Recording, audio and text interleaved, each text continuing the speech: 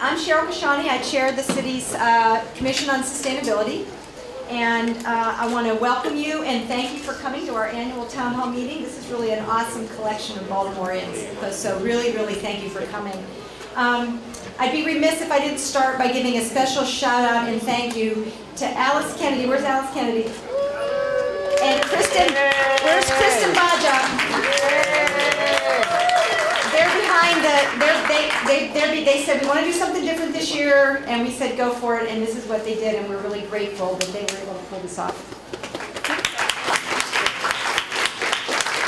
So tonight's meeting is important. They both work in the Office of Sustainability, so the Commission and the Office, this is our annual meeting, and it's a significant meeting for us for a number of reasons. One, it continues our tradition of gathering people together for the release of our annual report. There's a table directly in that corner over there, and they've got discs, and the annual report is on a disc. I encourage you to each take a disc because it shows you what progress we're making in meeting our citywide sustainability goals, and there's a terrific section on all the success stories to show you, who really is stepping up and doing some terrific work in Baltimore. And Baltimore is already distinguishing itself nationally on a lot of the work we're doing in water and trees and energy, you name it. But you can read about it in the annual report. Another reason that this is important is it's a chance to engage people around some very focused work. Last year we talked a lot about climate change and the effects it was having and why it's important to reduce our greenhouse gas emissions, and because we know it's having an effect on our town and our city and our neighborhoods already. And we talked about solar energy and renewable energy and reducing your energy costs and all that we could do together. And in fact, there was some terrific articles in the Baltimore Sun today about the Domino sugar sign that's now going to be driven by solar energy, and about Regional Manufacturing Institute that's going to help manufacturers save energy. That's stuff that we all have to continue to do. But while we are doing things to reduce the impacts of climate change, we actually have to do something now because our city is already being affected by severe weather events. We know this. We can debate it till the cows come home, but you don't have to be a genius to know this is happening now. There's more flooding, it's hotter, there's more asthma, right? Tonight's meeting is about how we can prepare ourselves to cope and manage our affairs and be more prepared and be more resilient given what's already going on. And it's about making a plan, building a kit, and helping each other. So that's really what we're here to do tonight. I'm going to introduce the mayor. Well, I don't have to really introduce the mayor. I'll be audacious and say I'm going to introduce the mayor. You couldn't do all of this if you didn't have a supportive, strong leader like Mayor Stephanie Rawlings-Blake. So let's just give her a hand. Because to do all of this, you need strong people in a lot of parts of government. You need strong leaders in communities. You need strong leaders in businesses. You need strong nonprofits. And you need somebody behind all that that says, go for it. Doesn't get in the way, doesn't micromanage, just lets people like Alice and Kristen and Beth just lead and do their jobs. And I think that's why it's so awesome. So we really appreciate that. She's going to say a few words. We're really psyched that she's here tonight. Then I'm going to just come back and say, let's keep making plans, building kits, and helping each other, because this is not a meeting. So this is the speech. That's it. After she talks, we're going to go back to doing, this is a roll up your sleeves kind of meeting. Okay. All right, so I will introduce Mayor Stephanie Rawlings-Blake, and I really am glad you're here. Thank you.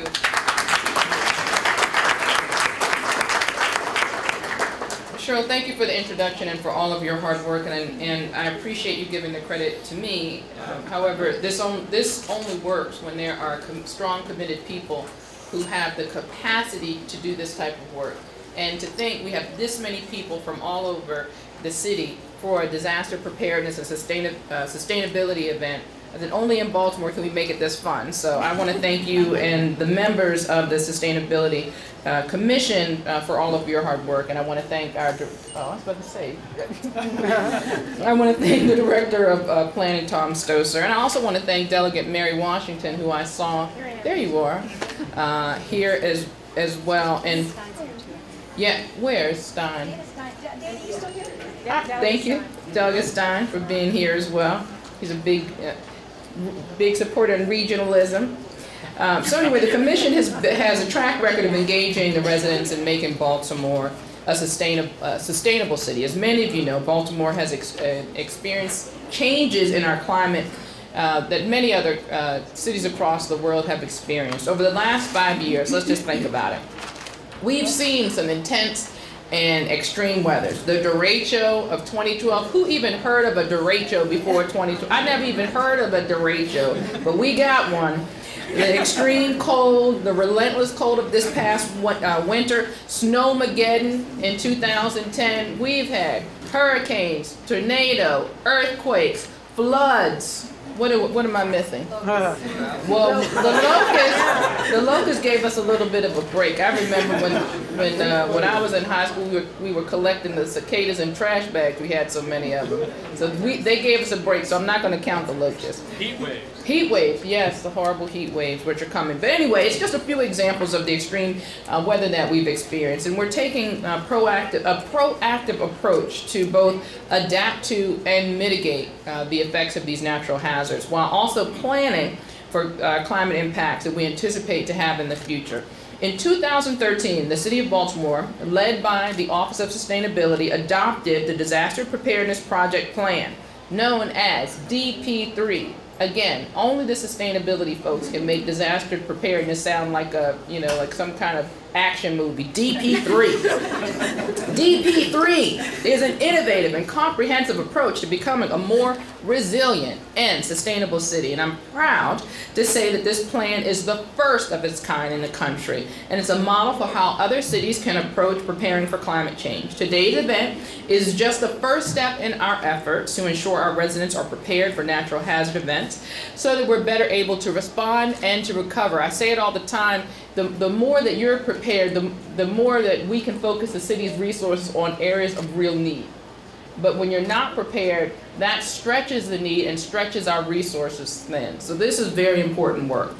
Just last week, y'all were all there. The rains, it seemed like they weren't going to stop. We've had rains where we've had to rescue people from their cars, but by providing residents with the opportunity to work alongside the experts who are here today, to build an emergency kit and other ways that we can build the strong ties together, we can make sure that we weather these types of storms and have a plan of action so we can make sure that more of our Baltimore residents remain safe. This will enhance our neighborhood's ability to respond, to recover, to increase communication, and build stronger neighborhoods. So, this is going to be a fun night, and not the least of all, for the kids who are here, I'd like to introduce, well, I should say the kids and the young at heart. I would like to introduce Turtle, who is here today. Turtle is our adorable sustainability messenger who will be out in the community engaging everyone on these important issues. And who's not going to take good information from that cute turtle? Everybody's going to take good information. I'm not 100% sure who's in the turtle thing. Just Turtle. Everybody I thought was going to be in there is out here. So I'm not sure where just Turtle. Just Turtle. We'll figure it out later. I'll figure it out later. All right, so tonight is about making a plan, building a kit, and helping one another. This is a key message that we hope residents take away from this event. And I hope you take it away from this event and talk to your neighbors about it. The only reason I know that you're here is, well, number one, well, not the only reason, a couple of reasons. I know that you care about it yourself, but you're the type of people who care about it for yourself and for your community. So please, please, please spread the word. Make sure that everyone in your community is prepared and has the resources that are available to them. Almost all this is free of charge, right? We're not charging for everything. Everything's free of charge. So we want to make sure that everyone takes advantage of it. So together we are building a sustainable, resilient, and a growing Baltimore. So I want to thank you all for coming out, and I hope you have a wonderful, wonderful evening. Thank you. Next is an emergency radio. Thank you. We're going to get my first aid kit. What else do we have? We have a building. water, water bladders. This is the whole water, emergency water, so backup water that you need. It's good to have. The paper you were giving at the beginning. At the beginning? Okay. We're going to give you some wet naps and sanitary bags. It's most important. Put that in the window if you need help for your safe. For your window. Yeah. All right. Everybody else. And that is your kit. Thank you. There is data actually that indicates that we already are seeing increased severity and intensity of different hazard events, and that's going to continue to increase into the future. So we want people to be prepared ahead of time, to think proactively and plan ahead. And this is a good event for us to come together as a community and start to build stronger community ties, get people prepared by making plans, building emergency kits in which all the materials are actually provided for free, and then work with all of our different city agencies, our state and federal agencies to come together and help each other build stronger community.